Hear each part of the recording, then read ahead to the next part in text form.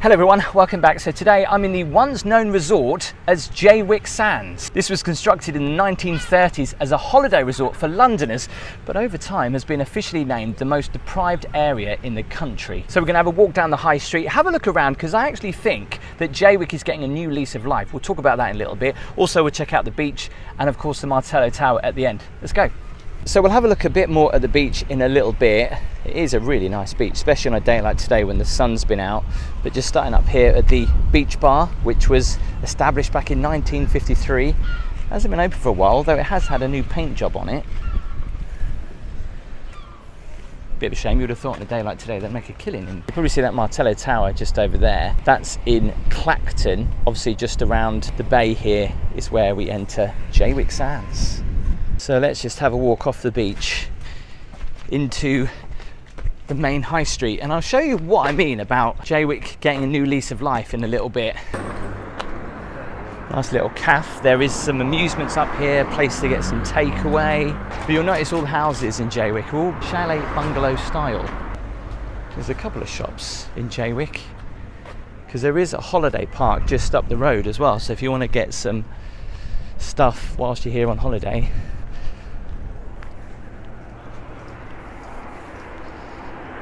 where you used to be able to buy your holiday chalet, no doubt. This is so retro. I think I remember that sign when I was a kid. The Walls ice cream sign. Loads of different access points to the beach, literally every few hundred yards. There's a takeaway there. And of course, Jaywick Amusements. The only one that's in Jaywick, and there's a bar next to it as well, which looks pretty good.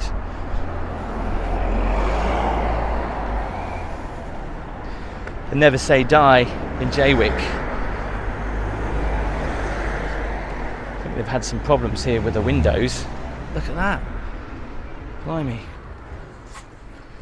It does remind me of, it's like the English version of Venice Beach in California. If you've been there, you'll know exactly what I mean. Like a lot of smaller little beach houses, but UK style. Oh, that's pretty big. Because this one has just been sold.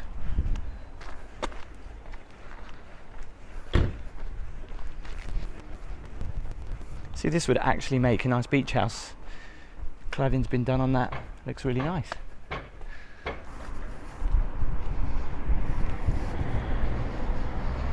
Just Google Venice Beach in California and you'll know exactly what I mean.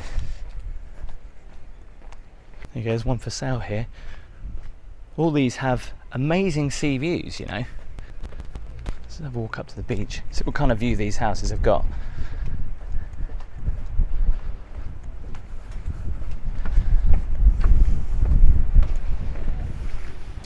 Wow, look at that. What an amazing view. Just make our way back down towards the high street again. Yeah, it's been sold. People are saying people are not buying houses in Jaywick. Well, they are. You've got a little bit of investment. This place could be really great again.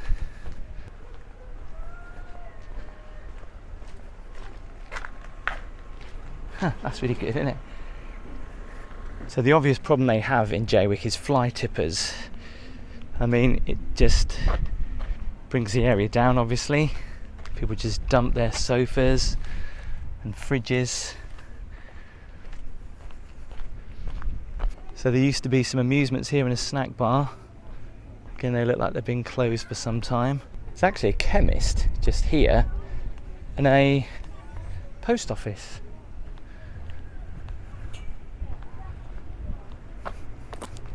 So as you walk up this area of Jaywick, it's getting a big redevelopment up here. Look at this looks really nice. Random that they've decided just to plant all these palm trees here.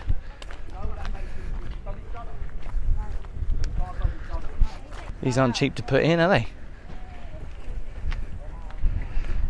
See, it seems a bit odd they've put all this plant and shrubbery in for the car park, but it's kind of made this area look a lot better.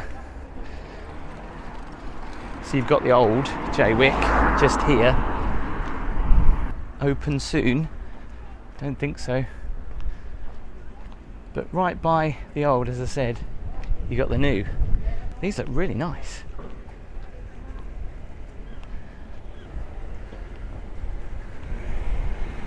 So talking of the redevelopment of Jaywick, you can see here.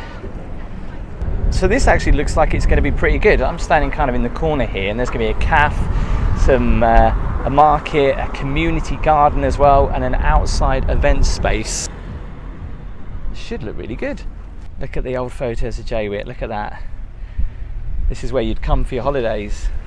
So this used to be a big landmark in Jaywick, a meeting place for people. Just look at the old photo of Beach Road in Jaywick compared to now. Again, look how busy the beach used to be. So this will be pretty good when this is finished. Jaywick even used to have a little miniature train. Did you know that? So I love all these little history boards.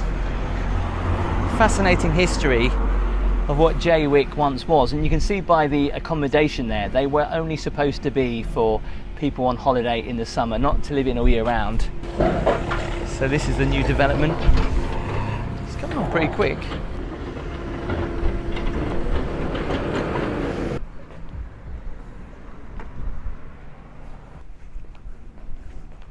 Let's check out the beach.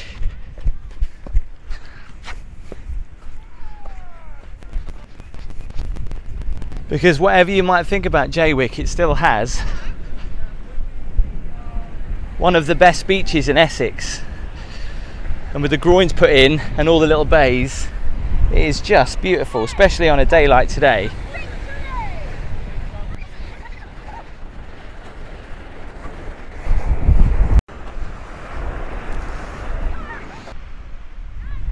I tell you what, but one thing about the beach though, in the dunes, I haven't seen many of these on UK beaches.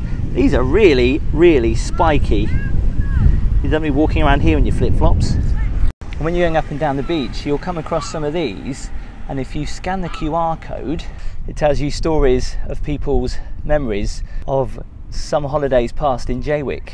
And there's the website, jaywickforhappiness.org.uk. So there is a holiday park just in front of me there, and the Martello Tower, just going to walk up there. So this particular Martello Tower was built back in 1809. It was originally one of the 29 Martello Towers situated on the east coast of England. There's still quite a few of them. Some people have actually made them into homes. Others have been bought by English Heritage and made as tourist attractions. And this is one as well. I think it's like £1 or something to go in. I'll have a look if we can actually go in today.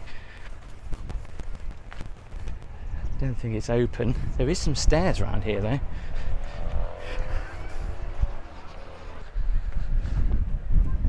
This is another entrance. Yeah.